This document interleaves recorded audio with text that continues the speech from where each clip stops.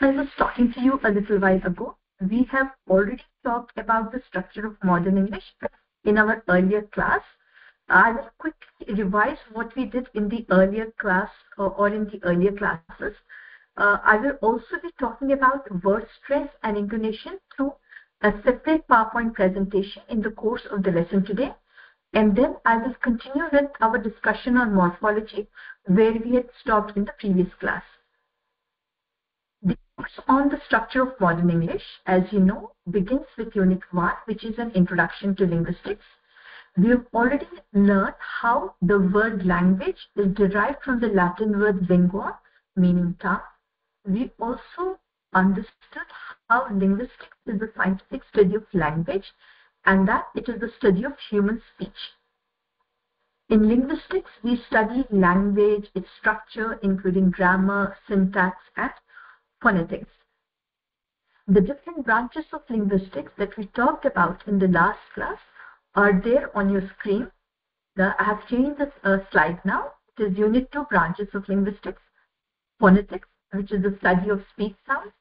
Phonology is the study of sounds in a particular language. Morphology is the study of words, word formation. Syntax is the study of structure. Semantics refers to the study of meaning. Pragmatics is also the study of meaning, but it is the study of contextual meaning or meaning in a given context. Slide change. We try to define phonology as a branch of linguistics that deals with the selection and organization of speech sounds. Then we briefly looked at articulatory phonetics, acoustic phonetics, and auditory phonetics when we looked at how phonetics is the study of speech sounds. To produce speech, it is very important that disturbance in air is created by some of our body parts. These body parts could be our vocal cords, lips, tongue, etc. All the body parts that facilitate the production of sound are referred to as speech organs. These speech organs may be divided into three heads, as you can see on your screens. The respiratory system, consisting of the lungs, chest muscles, and trachea. The phonatory system, consisting of larynx, vocal cords, glottis.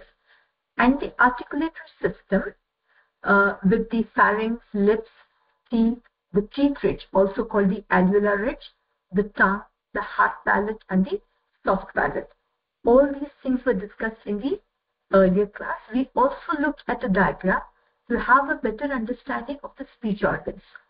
On the screens now, you see the diagram of the speech organ, the upper lip, the lower lip, the upper teeth, the lower teeth, the tongue, with the ridge on the top, the hard palate, and the soft palate to the extreme edge, the pharynx and the larynx. Understand the classification of and description of sounds in English. I had referred you to some YouTube videos available on our university YouTube channel, IMC Mano.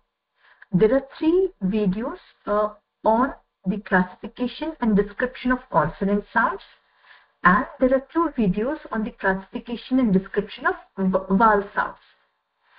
As part of background, in the class earlier, we talked about the English language containing 26 letters of the alphabet, but having 44 sounds. These 44 sounds of the English language may be divided into consonant sounds, which are 24 in number, and there are 20 vowel sounds. The consonant sounds may be studied under 3 main heads: voicing, place of articulation, manner of articulation. You will find a detailed audio-video lesson on these aspects of the classification and description of consonant sounds in the video lessons uploaded on our university YouTube channel, IMC Mano. On your screen, you see the link to the part 1 of the lesson. This will lead you to the other links. In my earlier classes, I also played you the videos. What you watch in those videos, briefly, apart from voicing, is the place of articulation. I will just give 1 or 2 examples and then I'll move on. In those audio video lessons, you will talk about how both lips are used in bilabial consonant sounds. For example, p, b as in pin and bin, or labiodental consonant sounds where we use the lower lip and the upper teeth, as in the production of the sound p and v in words like fa, van. Then in those audio-video lessons, you will also learn in detail about manner of articulation. On your screen for the class today, there are only two examples. Plosive sounds as in t, k, p. These occur only in the initial position, as in t in take, cut in cut, p in pen. Or the manner of articulation when a nasal sound is produced, as the end sound in words like ring, sing. About the vowel sounds in English, I already told you that there are 20 vowel sounds in English. These may be further subdivided into pure vowels or monophthongs, as they are also called. These are 12 in number, and there are 8 diphthongs in the English language. The diphthongs are also referred to as gliding vowels because the tongue glides from one sound to the other sound in the production of these sounds. Like the audio-video lessons on the classification and description of consonant sounds, you have, there are two, let me make the correction please. On the classification and description of vowel sounds, there are 2 videos on the YouTube channel. These are titled Classification and Description of Vowel Sounds. The part 1 video link is given on your screen. The part 1 will automatically take you to part 2. As I had played the audio-video lesson briefly in the previous class, you know how to access this video and watch it. I expect all of you to go through all the 5 audio-video lessons on the Sounds of English available on the YouTube channel. In the last class, we had stopped at morphology. We had already discussed this particular slide, but I will leave it here as an opening discussion to the second half of our discussion on the structure of modern English. But before we go further, you have units in your SLM where after you study phonetics, after you talk about the classification and description of consonant sounds, of vowel sounds, you talk about word stress in your SLM. I have moved to a new presentation now, word stress and sentence stress. If you see this on your screen, please type yes in the chat box. Word stress, sentence stress. Is this slide now visible on your screen? I'll quickly look at the chat box. Okay, thank you. It is visible to you. So let me go back to the presentation. This is a presentation on word stress and sentence stress. To understand word stress, remember it is not easy for Indian speakers of English to know or to gain mastery over word stress because it does not come naturally to us. On the other hand, the native speakers of English use word stress because it comes naturally to them from birth. To understand word stress, we first need to understand what a syllable is. I will not be devoting much time on this presentation and on the presentation on intonation. I'll quickly go through the slides. These slides will be shared with you most probably today itself by Mr. Siraj. Okay, so I'll quickly go through the slides. What is a syllable? A syllable, as you can see on your screens, is a group of sounds that are pronounced together. At least one vowel sound will be contained in a syllable. One or more consonants may occur before or after a vowel in a syllable.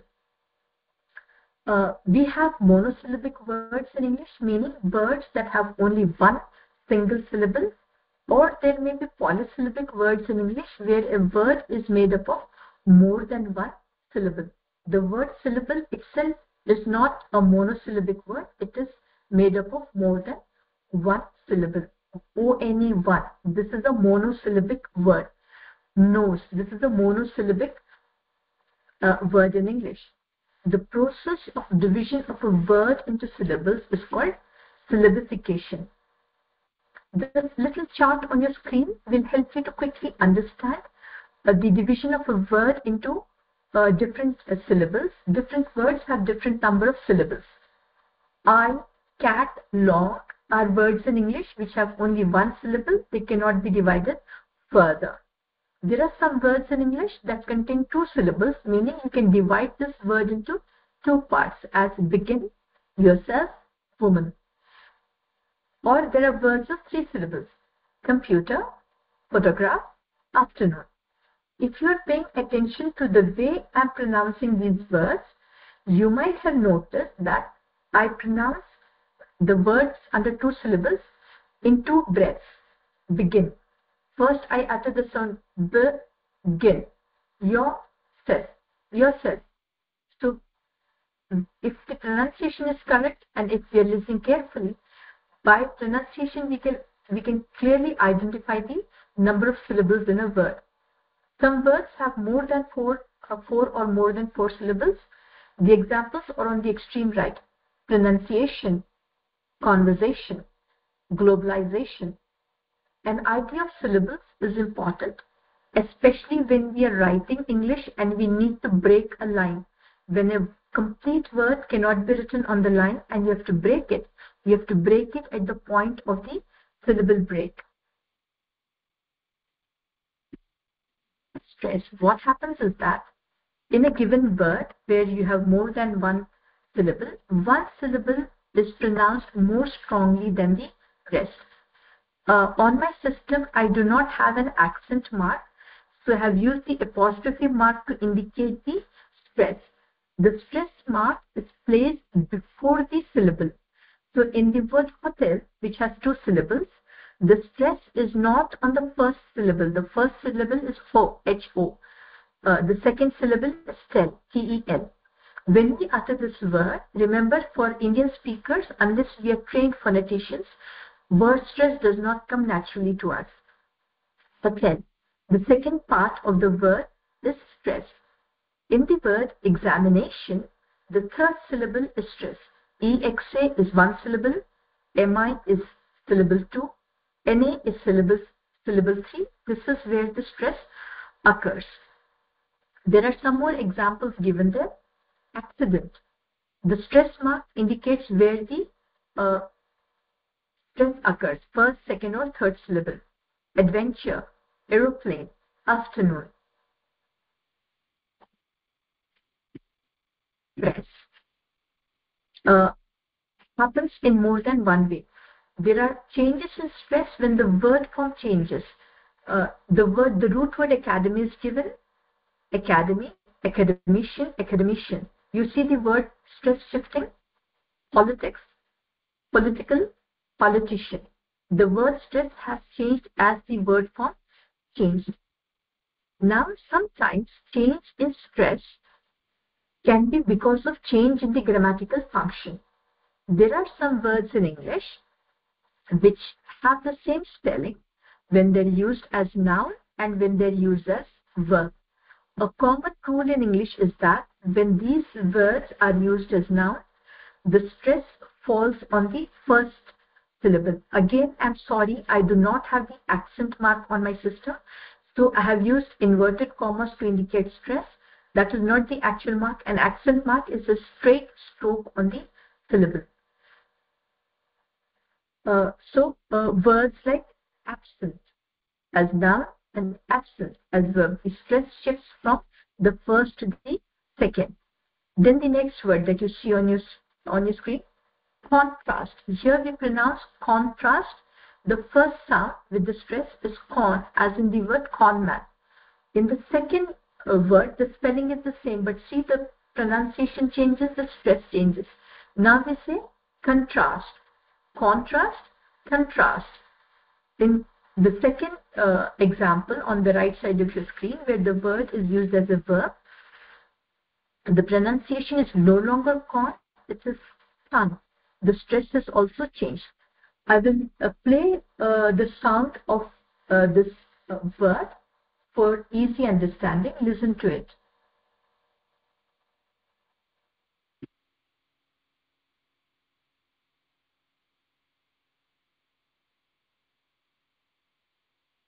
Contrast.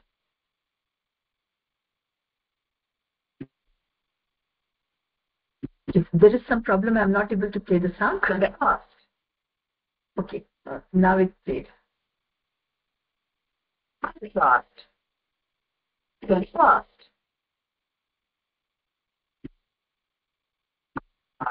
This is as a noun, con, as in con man. Now as a verb.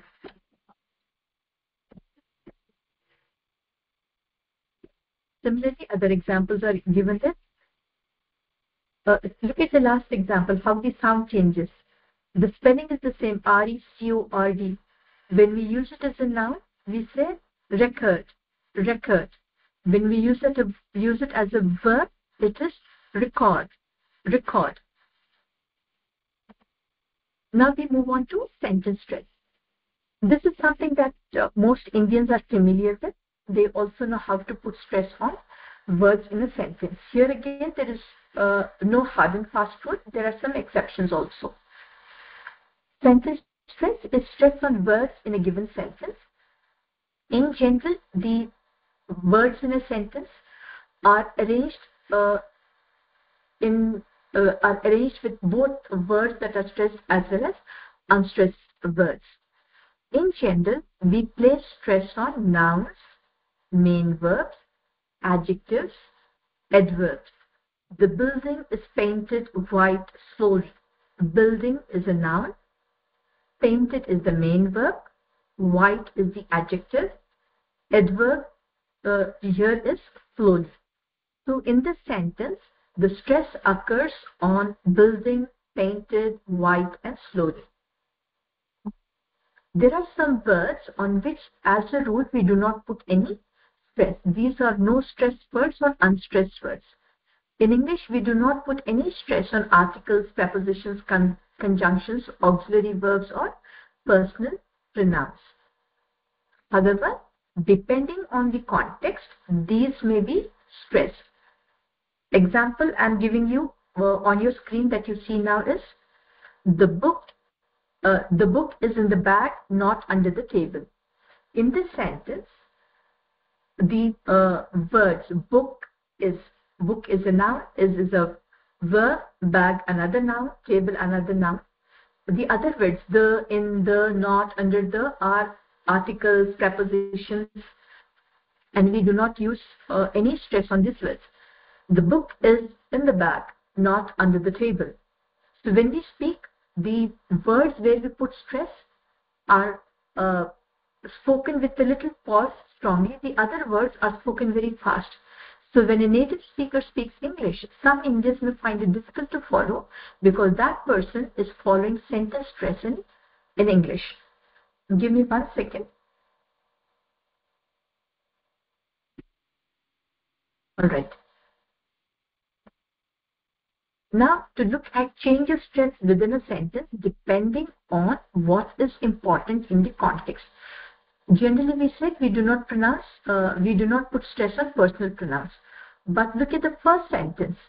As a subject, if I want to focus attention on the subject I, then I will stress it, meaning I and not somebody else. I'll go to the market tomorrow. I'll go to the market tomorrow, meaning it is the act of going that is more important. I'll go to the market tomorrow. Market, not to the college, not to school or anywhere else.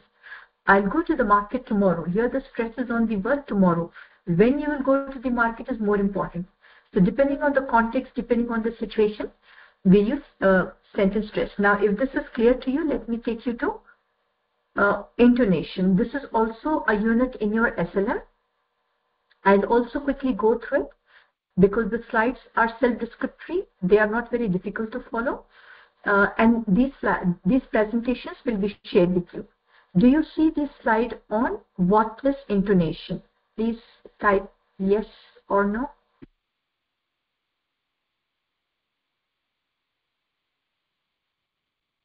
A quick question answer. Salman has a question. If we do not have main verb in sentence, then the stress goes on auxiliary verb. No, you cannot have a sentence without a main verb. A main verb, that is why it is called the main verb. You cannot have a sentence without the main verb. Auxiliary verb is a helping verb. It may or may not be there in a sentence. Okay, you are able to see the screen, so I'm going back.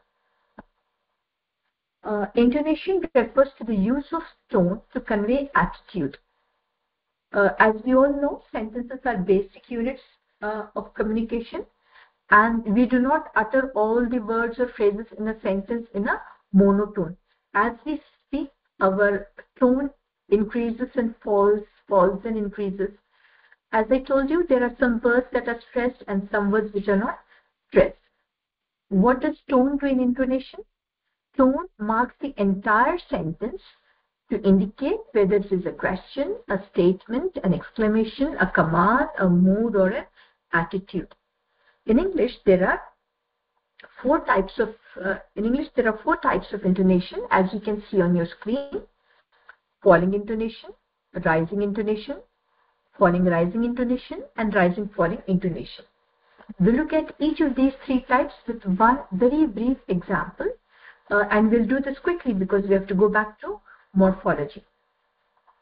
In falling intonation, there is a fall in the voice from high to low pitch, and it indicates finality. There is nothing else to be added. What are the uses of falling intonation? When do we use falling intonation? We use falling intonation in short, complete sentences that are spoken without any emotion. The room is empty. It is used for WH questions. What, why, where, when, how. These are WH questions. What's your name? From high to low. What's your name? Or it is used in commands. Come here. Rising tone. Rising tone is another type of intonation. Here the pitch increases. It indicates that something is to be added. The uses of rising tone are given there on your screens. While falling tone is used in WH questions, for yes or no questions, we use rising tone. Remember, in rising tone, the pitch increases from low to high. Are you coming? It is also used in WH questions, but only when used in a very friendly manner. There is a difference in the question, what's your name? To, how's your brother? You know the person. There is a level of acquaintance here. So for WH question in a friendly manner, you can use the rising tone. For all requests, greetings, leave taking, we use the rising tone. Please sit down. For command, it is falling tone. For request, it is rising tone. So a person, by listening to your tone, can understand whether it is a request or a command. Intonation is very important because it can hurt the feelings of some people. Rising tone is also used in incomplete sentences. I have given an example there, the last bullet point. The words in bracket indicate that that part has been left out. You wanted to say something after, it's 7 o'clock. It's 7 o'clock, but you didn't come yet. It's 7 o'clock. You're still not here. So these are incomplete sentences where we are using rising tone. Falling rising intonation. It is the combination, as you can see in the term itself, of a rising tone and of a falling tone and a rising tone. It is used to indicate doubt, disinterest, lack of enthusiasm. Suppose your friend invites you to their new flat. You see the flat, you didn't like it much, but you have to give a compliment to your friend, or your friend has asked, do you like my flat? You actually did not like it. You're disinterested. You're not enthusiastic.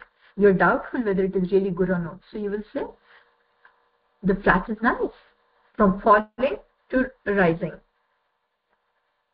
Rising falling is the opposite type. It indicates the opposite, enthusiasm or interest. So from rising, it then falls down. With this, we end the discussion on intonation. Let us now go back to our discussion on morphology. Now I will need you to type in your chat box once again whether you see the slide morphology.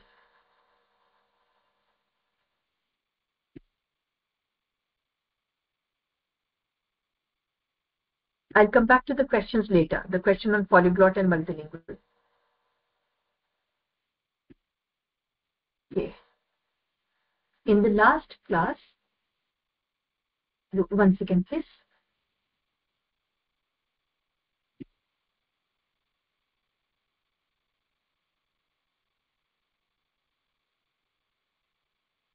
class, we looked at morphology. We quickly looked at the free morphemes and the bound morphemes.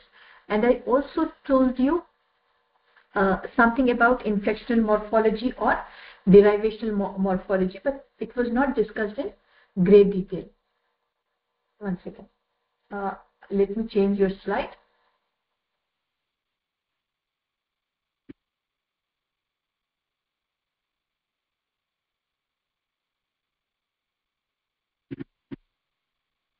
Just give me a second.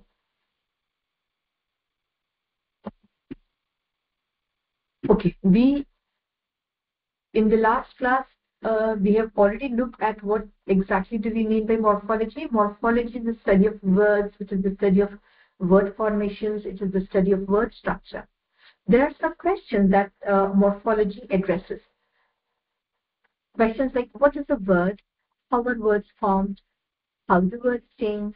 How are words related to each other? These are all the questions, the answers for which are looked at under morphology. A word or a morpheme is a meaningful linguistic unit that can be combined into words to form phrases or sentences. When we study morphology, it is important for us to understand what a morpheme is. A morpheme is a word, but it is the smallest meaningful unit of a word, one which can be combined with other words to form a phrase or a sentence.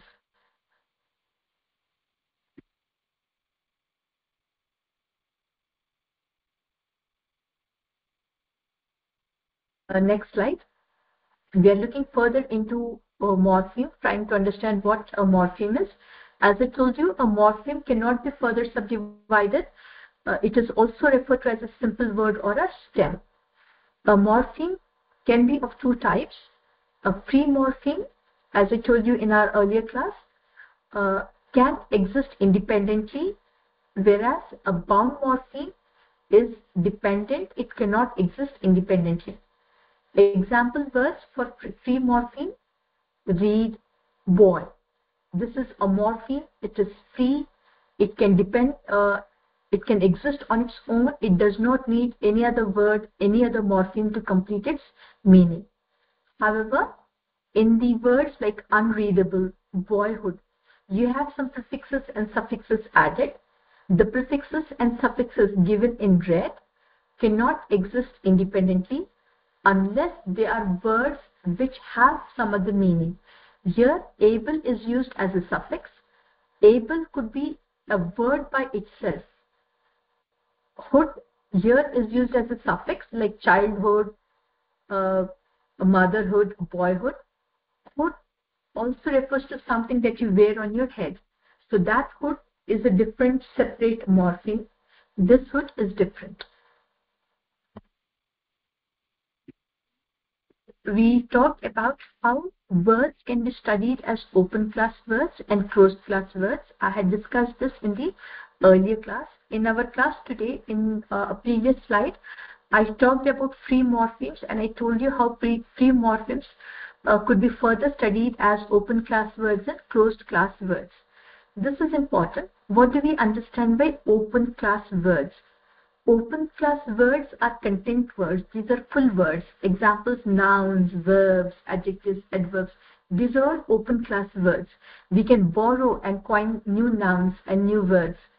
Closed class words are function words like prepositions, articles, or conjunctions. These are all words with grammatical function. We also, in the previous slide, referred to the use of affixes in bound morphemes. The affixes are bound morphemes, whether it is a prefix or a suffix. It cannot exist on its own. It is not a free morpheme. It is a bound morpheme.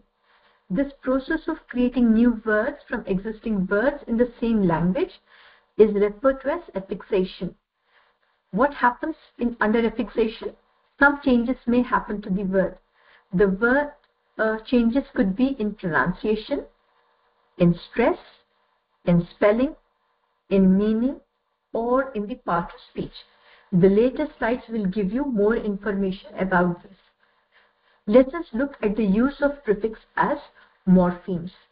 Prefix, as the word indicates, and as you all very well know, is added before a word. It can be used to make antonyms, but not necessarily antonyms. When we use a prefix to make antonyms, some examples are given there in the next 4 bullet points. With the word responsible, if you add the prefix IR, it becomes irresponsible, making the word irresponsible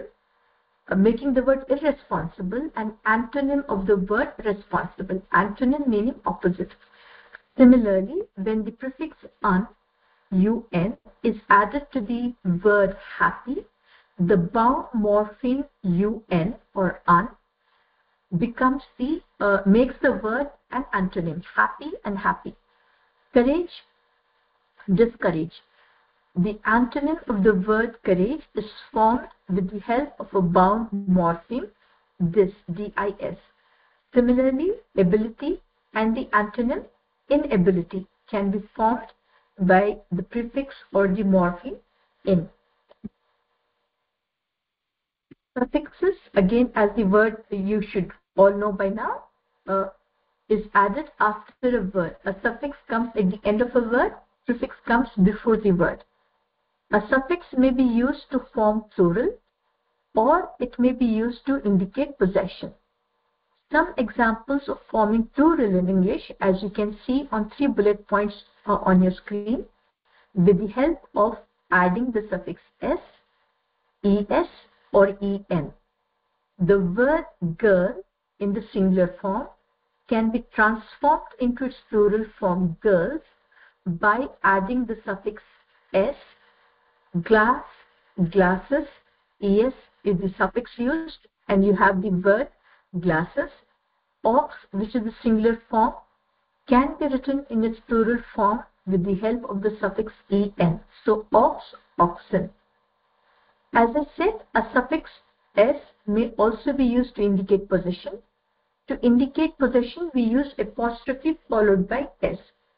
The boy is in the car. The boy's car is green. In the second sentence, we are using not the plural form, we are using the possessive form. Ahmed's car, Sarah's home. These are all examples of indicating possession with the help of a suffix apostrophe s. Continuing a discussion on the use of suffix, suffixes may be used to indicate degree of comparison. Take the root word long, L-O-N-G, long. To make the comparative degree of the adjective long, if we add the suffix er, it becomes longer. That is the comparative degree of long. Or we can form the superlative degree by adding est to long. Long, longer, longest. These are the 3 degrees of comparison of the adjective long. Positive long, comparative longer, the longest would be the superlative degree. If this is clear, let us move to the understanding of the use of suffix in tenses. Ed, ing, en, these are the suffixes added to words to indicate change in tense. The word pass, past, past tense, pass, passing, indicating the present participle or the continuous form. When I was passing by the river. En form, as in the past participle, written, write, wrote, written. These are all examples of suffixes used to indicate either a degree, indicate degree of comparison, or to indicate a change in tense.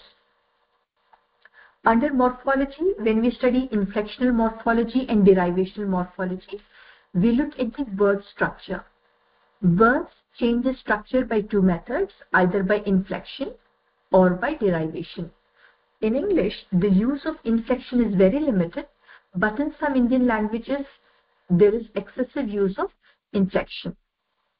Word variation or inflection is used to show grammatical contrast or grammatical change. It is used, for example, in the slides that we went through just now. the singular and the plural form. This is the grammatical contrast. Girl, girls. This is an example of inflectional morphology where we have used suffixes to change the singular to the plural form. Or the use of possessive or the genitive case, apostrophe s, girls, Ahmeds, etc. Or the degrees of comparison, longer, darker, darkest, bright, brighter, brightest, or in the change of tense, go, going, gone. Some more examples are given there on the slide that you see on your screen now. Remember, there are no prefixes in inflection. If at all we use, what we use are the suffixes, but we do not use prefixes in inflectional morphology. And in inflectional morphology, the word does not undergo any change in its part of speech. The verb remains the verb despite the inflection. Look at the example word on your screen, work. That is the root word, work. We have added the suffix s. This is to indicate he works, she works, third person. The past tense is indicated by adding the suffix ed. Continuous form is indicated by adding ing. Work, works, worked, working. There is change, but there is no change in the part of speech. The part of speech remains verb. Similarly, clever, cleverer, cleverest, as you can see on your screen. The part of speech is adjective. In the course of the inflectional morphology, there are changes. It is clever, cleverer. Clever, cleverer, cleverest. There are changes. We have added the inflections er, est, but the part of speech has not changed. It still remains the adjective. Then we move on to derivational morphology. Change in slide. Derivational morphology, two things happen. One, class change. Two, class maintaining. Converting one part of speech to another that happens in derivational morphology is class changing. Changing the meaning of the root is class maintaining. The difference between derivational morphology and inflectional morphology is given in the last two bullet points. Derivational morphology introduces changes in class and in meaning. Inflectional morphology only introduces grammatical changes. Let us look at the class changing aspect of derivational morphology. It describes how new words are derived through prefixes and suffixes. Look at the word happy, which is an adjective, positive adjective. You can convert this into the negative form. It will remain the adjective, but in the negative form, unhappy. But happy can become a noun when you add the suffix ness. So see how the class is changing from an adjective, the part of speech has changed to a noun, happiness. Or it could become an adverb when you add ly, happy, happily, happiness. Adjective, adverb, noun. So in derivational morphology, you're noticing a change in the part of speech. Some more examples are given there on your screens. Announce as verb. When you add ment, it becomes a noun. Quit as an adjective can transform into an adverb when you add the suffix ly to it. Summary as a noun can be treated as a verb when you make it summarize. Fame, which is a noun form, can be the adjective form when you write famous. So slight changes in the suffixes and you find that there are changes in the part of speech. This table will help you to understand this better, how meaning changes through derivational morphology. Suppose you add the prefix x to the root word minister. Minister, somebody in office. Ex-minister, somebody who is no longer in office. Somebody who was a minister at one point of time. Somebody who is not a minister now. So this is an example of meaning change in derivational morphology. This in these prefixes give us the meaning not. And if they are added to some words like qualified, disciplined, kind, they give us the complete change in meaning. Qualified, disqualified is the opposite. Disciplined, the opposite meaning would be indisciplined. Kind, the opposite meaning, cruel, would be unkind. Or if you use meaning again, rewrote, rewrite. So there are changes in meaning that are happening here in derivational morphology. In morphology, as you already know, we study word formation through inflection. We study word formation through derivation. We have already looked at inflection morphology and derivational morphology. Word structure or morphology is also interesting because of compounding or the lexical construction. We look at these in the following slides.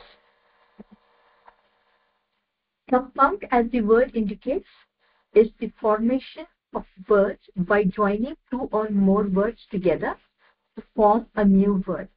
English is a living language. We find more and more words being added to the English language.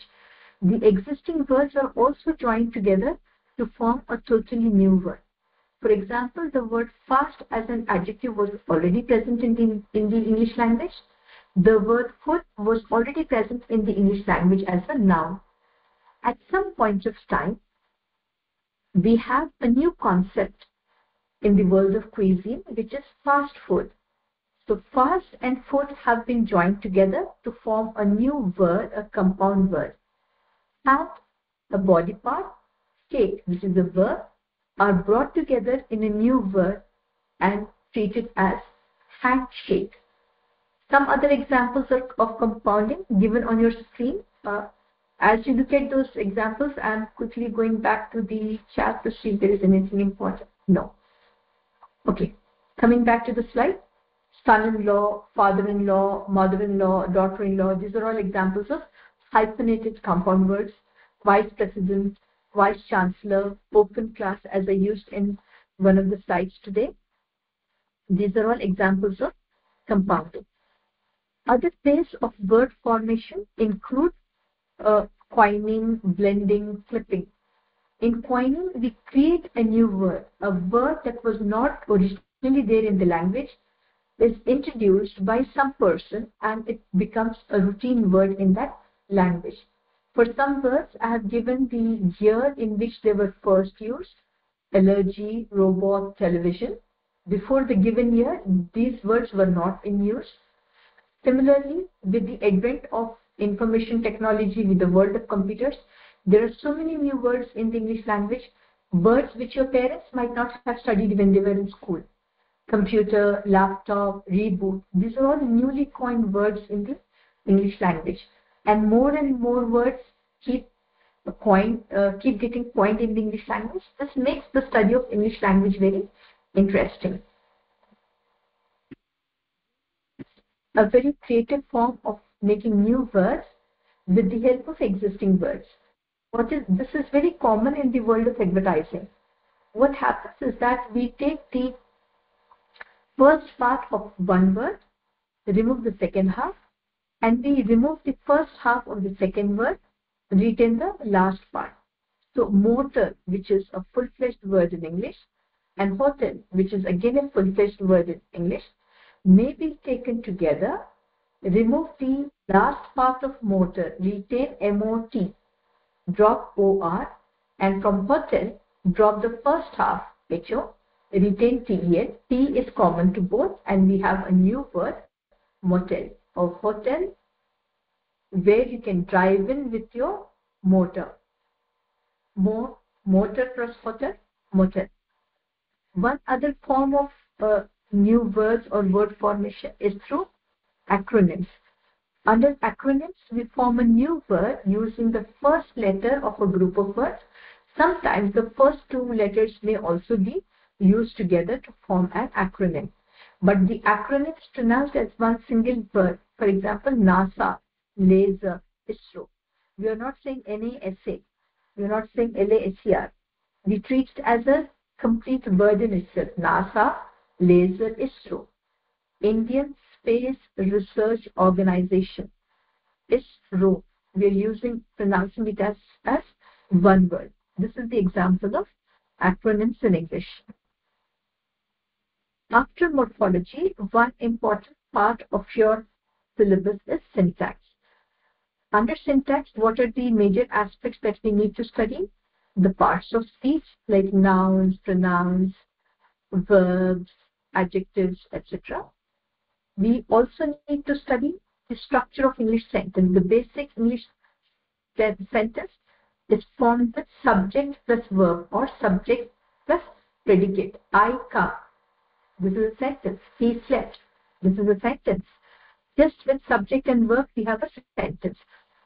There are some basic sentence patterns in English. Some consider 5 basic patterns. Some others consider 7 basic patterns. Some others may evolve some other pattern of a sentence in English. But whatever it is, these sentence patterns make the learning of English very easy. In some schools, even today, the English language is taught to students with the help of this basic sentence. The students may be given a structure. The teacher writes on the board, subject plus verb plus object, SVO, and she gives one example sentence. For example, I ate an apple. I is the subject, ate is the verb, and apple is the object. And she tells the class to write 10 more sentences, 5 more sentences in the same pattern. And the students now change either the pronoun or the verb or the object to make new sentences. It helps students to learn how words are formed in English, because the structure of a sentence is very important. You cannot randomly change the components of a sentence. It would become wrong English. So the teacher gives the example, subject plus verb plus object. I ate an apple. And the student may write, he drank some milk. Ahmed wrote a letter. Ahmed picked the basket. So on and so forth. The student will go on adding sentences until a particular pattern is mastered. Then the teacher takes the class to the other pattern. And in general, what teachers do in our classrooms is they gradually increase the complexity of the sentence structure. One other aspect that we need to study under syntax are the components of a sentence. The subject, the predicate, the object, and the phrase structure. We will look at these separately as we move on. When we talk about the English sentence, we also have to look at the types of sentences in English. This also will look in the following slides. Sentence structure. I have not given you a detailed description here. I have just given 4 or 5 examples only. Later on, maybe in a day or two, through your email, I will be sharing a brief write-up or a brief file on the sentence structure, listing all the structures along with some example sentences. So for now, we'll look at 3 or 4 and move on. Basic sentence structure in English is subject plus verb. She slept. Here, the verb is intransitive. Intransitive verbs do not need an object. Verbs can be divided into 2, intransitive verbs or transitive verbs. Transitive verbs need an object to complete the meaning. They do not stand on their own. Intransitive verbs do not need an object to complete the meaning of the sentence. So in the first example, she slept, there is no need for an object. Just the 2 words give us complete sense. In the second structure, we have subject plus verb plus object. In this sentence pattern, we are using the subject first. The subject could be a noun or a pronoun in the singular or the plural. Salman bought a car. Here, Salman is the subject, bought is the verb, a car is the object. The verb bought is transitive. It requires an object. We cannot say Salman bought. If you say Salman bought, the person will ask what? The sentence is not complete. But if you say he slept, she slept, I slept, there won't be any further question. Next pattern, subject plus object plus object. An object in English could be indirect object or a direct object. In the sentence given on your screen, we are using 2 objects, an indirect object as well as a direct object. Salman gave me a book. In this sentence, subject Salman, gave verb. What did Salman do? There is some action happening here. Salman gave a book. Book is the direct object. To whom? To somebody. That somebody is me. So you have both a direct object book and an indirect object me. Salman gave me a book. If the teacher gives this as an example to her class and wants the student to write more sentences based on this pattern, the student may write something like this. They brought her a new car, or they brought her a flower, something like that, and the student will go on learning the sentence pattern. Then we have subject plus verb plus complement. She is happy. In the other example that I've given on your screen, we have subject plus verb plus object plus complement. Ahmed made his mother happy. This is the pattern in English, fixed pattern. The pattern needs to be followed. You cannot change the pattern at random. If the pattern is changed, the sentence does not make sense in English. Let me read this sentence. Salman gave me a book. Salman मुझे एक किताब दिया. Salman मुझे. Me has come here. There is no verb in Urdu yet. Salman मुझे एक किताब. We have also used the direct object, but we have not used the verb yet. Salman मुझे एक किताब दिया. The verb has come at the end. In English, we do not do that. Salman, a book, me give. This is wrong English. That is why understanding the basic sentence structure in English or the sentence pattern in English is important. वो खुश है. She is happy. वो, she, खुश, happy है, is. But if you followed the Urdu or the Hindi pattern here, the sentence would be wrong. She happy is. We don't say like that in English. So now you know why the sentence structure or the sentence pattern is important in the English language. We study the sentence pattern or the basic patterns of the English sentence. I have just given you 1 or 3 for examples. As the sentence gets lengthier, we use either a noun phrase, a preposition phrase, or an adjective phrase or an adverb phrase. All these add further meaning to a sentence depending on the context. These are more examples. When I share with you the PDF, I will try to share with you a T diagram also, break a sentence into the phrase structure, show what is the noun phrase in that sentence, is there a preposition phrase, if there is a preposition phrase, what is it, etc. So when you look at the T diagram, you'll find it easy. Otherwise, your SLM also gives many examples on the various phrase structures in English. To know about the components of a sentence: subject, predicate, object. The subject is a noun phrase. It could be a pronoun or a noun. The predicate is the verb phrase. It contains the verb. In English, the verb comes between the subject and the object, unlike in some other languages where the verb comes at the end. Look at the examples on your screen and concentrate on the words given in red font. You eat food, you come here. Tum khana khao. This is a translation of the first sentence. You eat food, tum khana khao. Look where the verb is coming. In English, it is in the middle. It is between the subject and the object. You come here, come in red font. That is the verb coming in between the subject and the object. Look at the Urdu version or the Hindi version. Tum yahan aao. The verb is not in the middle. It comes at the end of the sentence. Object could be indirect or direct object, as we have looked at some examples a little while earlier.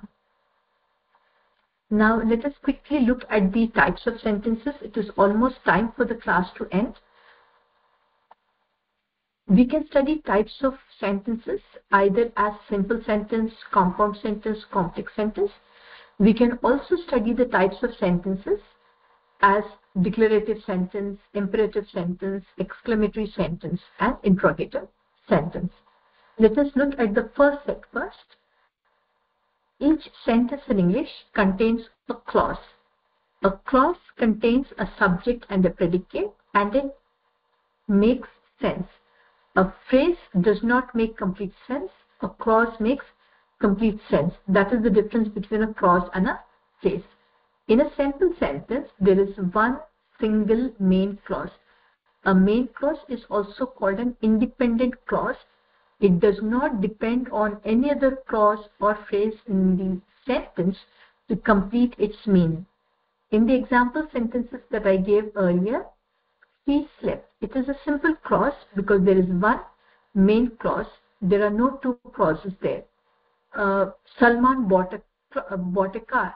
This is again an example of a simple sentence where we have one single main clause, a subject and a predicate that makes complete sense. In the case of a compound sentence, we can have two or more main clauses. Each clause is independent. It does not depend on the other clause to complete its meaning. There is a famous statement about Alexander the Great. He came, he saw, good. This is a very good example of a compound sentence. He came, let me write it down for you. Write it down in red font. He came. This is one complete independent clause. There is a subject and a predicate. It does not depend on any other clause to complete its meaning. He came, he saw. This is again one clause. It is independent. It does not depend on he came to complete its meaning. He came, he saw, he conquered.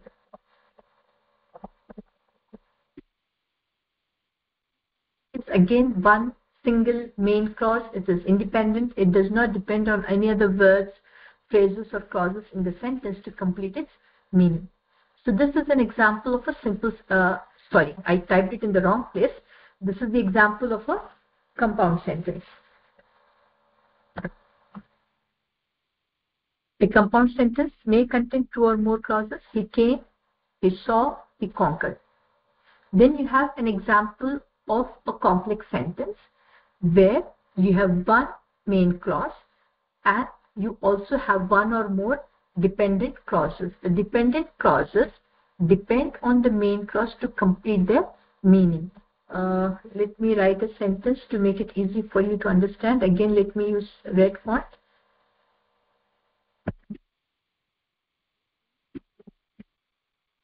After an hour. In this sentence, after an hour does not make complete sense. It depends on he came to complete its meaning. So in the sentence he came, we have one main clause, that is he came, and the dependent clause is after an hour. It is dependent on he came, which is the independent clause in that sentence. So he came is the example of a simple sentence. He came, he saw, he conquered is an example of a compound sentence. He came after an hour is an example of a complex sentence.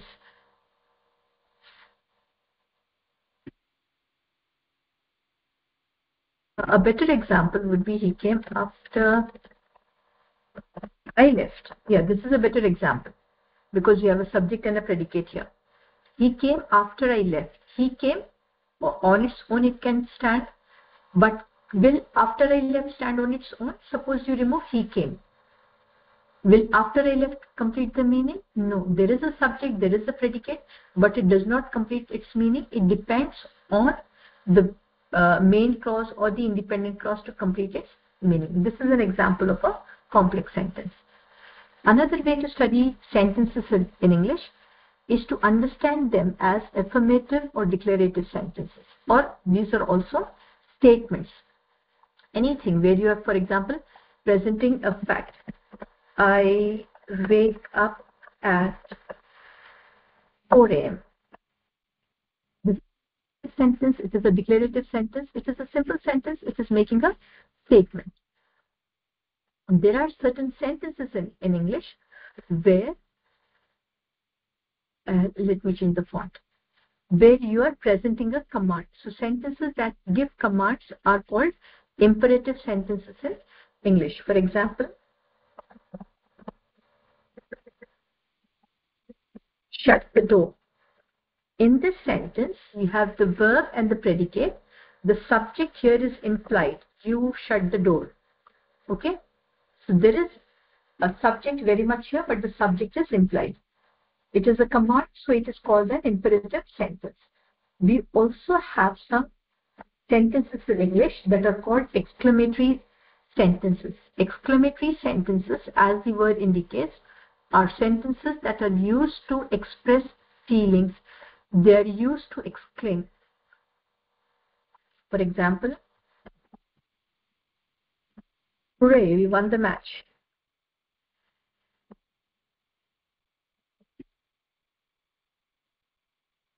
General exclamatory sentences end with a question mark. In the case of imperative sentence, it could be an exclamation mark or it could be a full stop. Affirmative or declarative sentence always end with a full stop.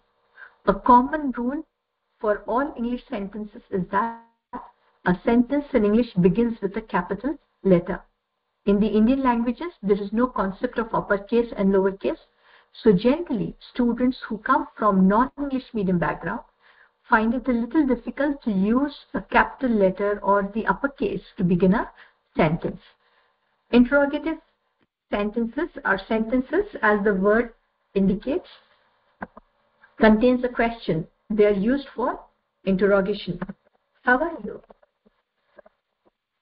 Are you coming?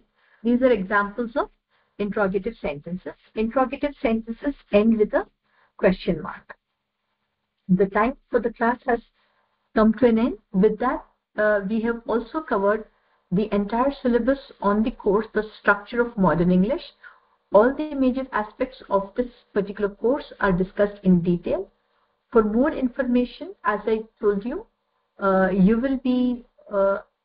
have been advised to go to the audio video lessons already available on the YouTube channel. Some I have specified here in the course of the lesson. There are others that I have not specified.